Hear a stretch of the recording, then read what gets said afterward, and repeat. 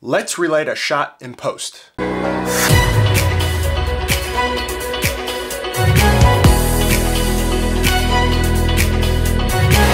Alright, so we have a shot that is kind of boring. It was just shot with soft boxes. As you can see here, it's pretty flat lighting. She's lit decently well, but the background is pretty bright.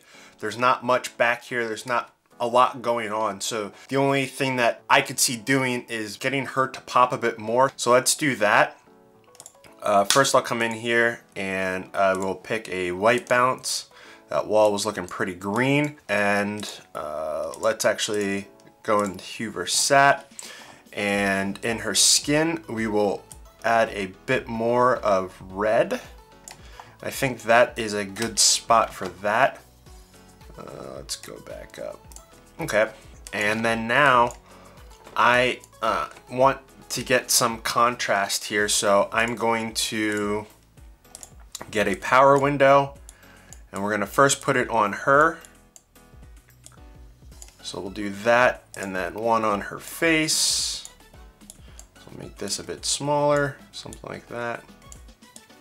And the shot is on sticks, so it doesn't move around, aka tripod. So we will just track her face, okay, and her body. She doesn't really move off that chair, so we don't have to really worry about tracking her body so much. So now that we have that, one other thing that I guess we could do to make this shot a little more interesting is we could, over here, we could make it look like lights coming through like blinds. So we could add, you know, like a blind effect. So let's do that.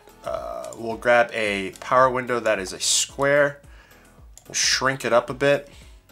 We will have them follow the same lines as these lines on the wall here. And we'll just do a small power window like that, and then have some like feathering happen coming off. So maybe something like that. So we'll have one up here. And then we want to make it look like blinds, so we have to add a bunch of them.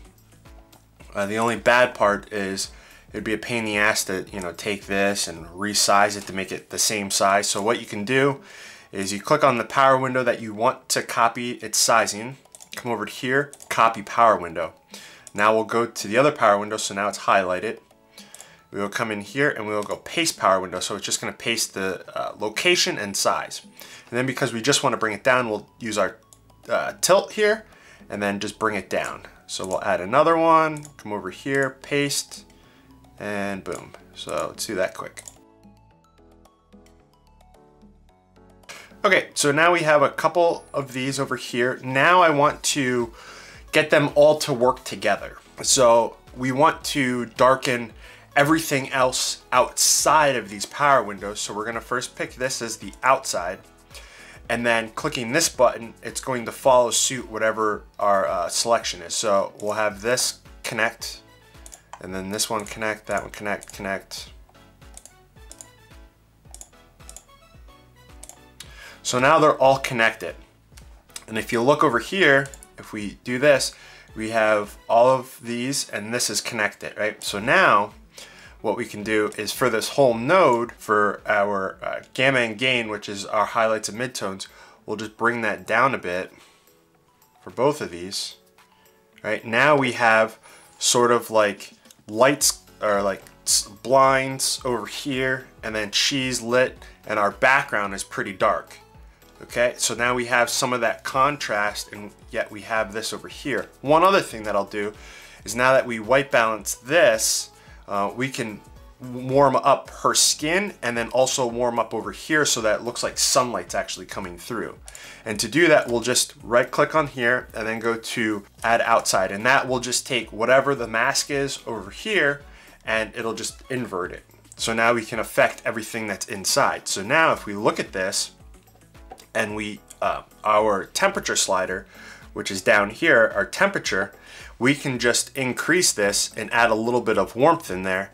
And now you can see over here it looks warmer, and her skin is a little warmer, so I'll turn it off and then on, off, on, and it's only affecting right here and over here. And you know, now it doesn't look as flat. There are a couple of little things that we can still change here, but it's adding a bit more to this shot. If you wanted to, you could actually make these a little thinner. So let's go in back over to this node. And one thing that I'll do is I'll just add a parallel, but I'll actually have the parallel outside here. So I'll have this connect over here, have this come into the parallel node, and then have this as my output. And for this little guy, we can work on this little light. So actually, let's just do this one first. So we'll bring our power window over here.